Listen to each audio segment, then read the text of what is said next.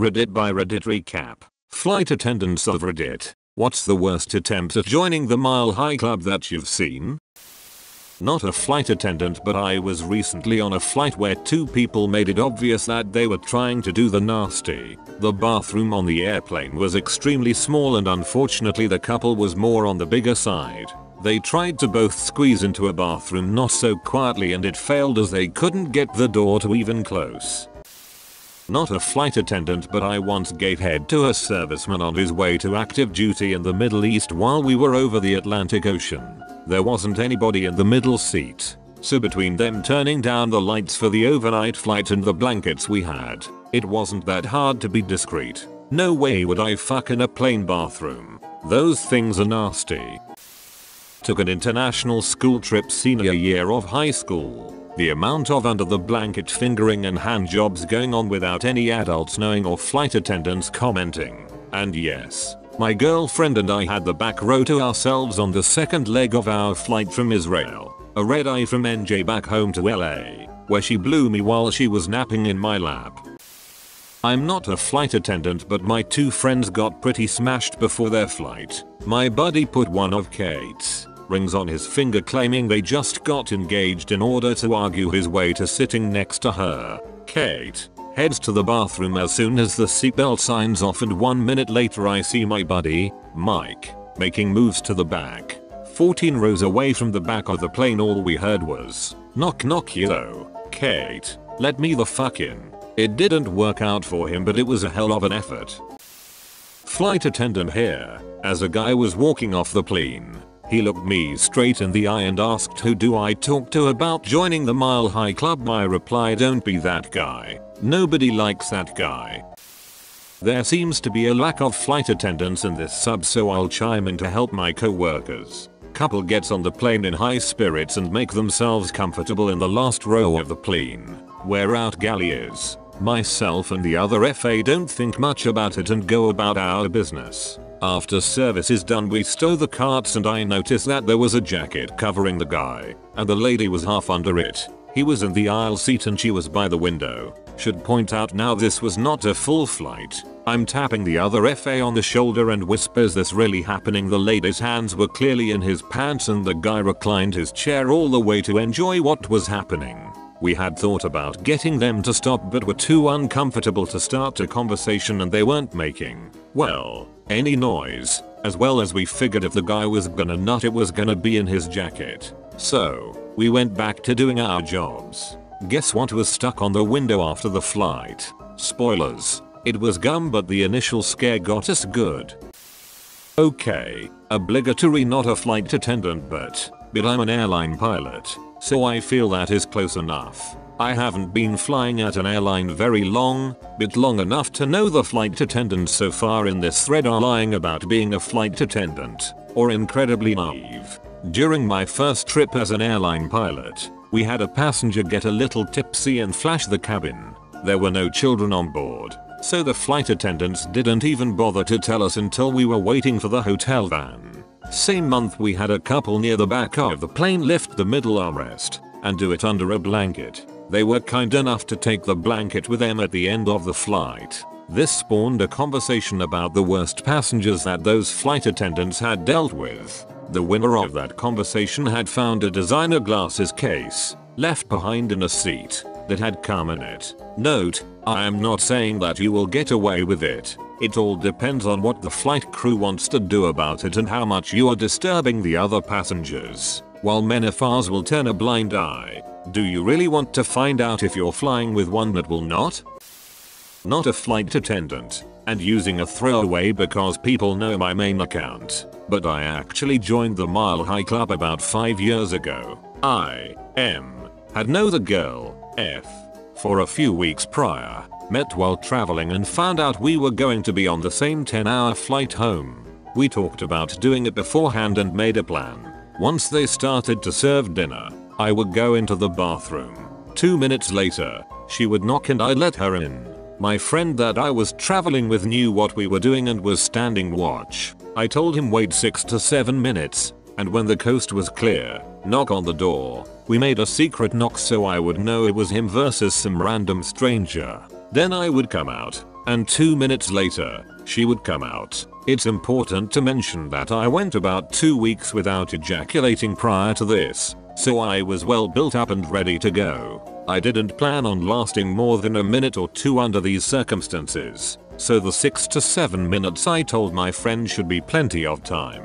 Anyways, the time comes and I head into the bathroom. 2 minutes later I hear the knock, and she joins. We're both small people, but those washrooms are tiny and it's extremely uncomfortable trying to find a position that actually works. I would absolutely not recommend trying this if you're 6 feet and or over 200 pounds. After a few minutes we find a position that works, but now I'm struck with so much adrenaline and nerves that for the first time in my life, I was getting performance anxiety. I knew we had limited time and I had made it this far already. I needed to complete the task. A quick minute or two of foreplay and I was good to go. As anticipated, I didn't last very long at all. I wasn't wearing a condom either. I pulled out before finishing, and 2 weeks worth of my troops went shooting all across the bathroom, on the wall, the floor, the door. It was everywhere. Obviously I reached for the toilet paper to clean up,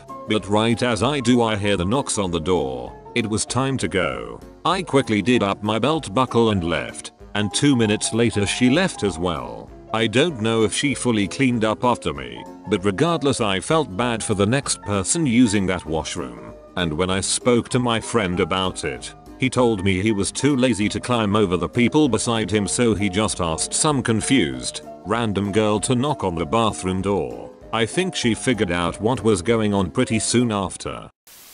Not a flight attendant, but I almost joined the Mile High Club once. I met someone flying home from college. I got bumped into first class, found myself sitting there next to a positively ravishing woman.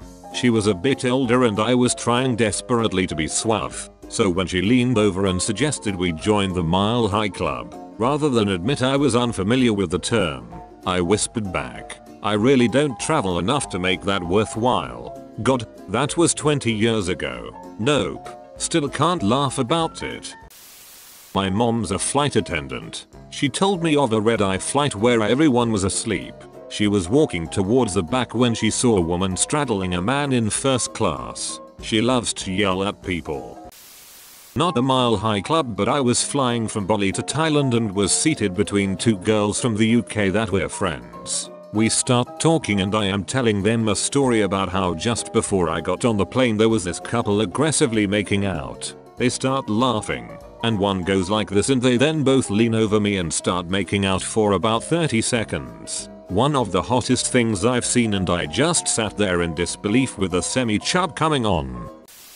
I'll abbreviate the story, but I was flying back from my grandma's funeral and started a conversation with the woman next to me, and she got drunk and showed me grainy naked pics of herself on her flip phone, and she got wasted on red wine and tried to get me to have sex with her in the lavatory, but I declined. She was puking in there as we were landing. I was working a red-eye flight, first class with only 16 people there. The seats have a pretty decent sized gap between the two seats. A couple has been drinking and obviously flirting for some time now. I was done with the service, so I was just hanging out in the galley. I do a quick walk through the cabin to see how everyone's doing, and that's when I saw the guy reaching over the large armrest with his hand down the woman's blanket. She is clearly holding back moans as her head is tilted back and she's biting her lip. I think the worst thing about it was that with the distance between the two seats, it just looked so damn obvious that he was fingering her. I honestly didn't care that much, so I just crept back to my jump seat and continued to watch my Netflix to kill the time. I was on a flight maybe a decade ago during spring break, so lots of college students on my plane. It was a large plane with a middle row with 3 seats. I was to the left and sitting on my right was a male army bro in his early 20s, and to his right a college-aged lady. They get to talking. She is obviously flirting with him. He is talking about his army training. It's not captivating at all, but they have chemistry. I watch a forgettable movie and disregard their conversation. About 2 hours and I start to hear makeout sounds next to me. I'm not gonna hate, they can have their fun, but it escalates. I start to hear her moaning and he quite obviously is fingering her aggressively. No shame at all. I feel a bit like the third wheel, so I went to the lavatory to give them privacy. After returning to my seat, it was apparent he had done a good job, and as we deplaned it was clear they were going to find the closest private space to finish the tryst. Actual flight attendant here. My girlfriend came on one of my layovers recently, and we had a very long delay to get back home. The flight that left before us was booked late, so they reaccommodated all of the remaining passengers to that flight. When we finally flew back to base, we had no passengers, so my girlfriend decided to stay on my flight and be the only passenger. Looking back, I probably missed an opportunity.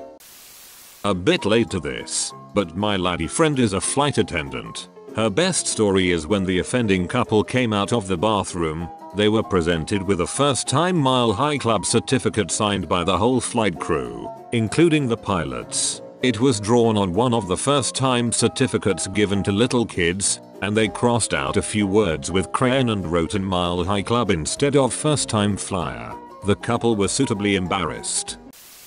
I've been a flight attendant for 3 years and I've never caught anyone. I did have a co-worker tell me she had 2 people in first class, during sleep time with all the lights off, having sex in one of their seats. Best comment of the day.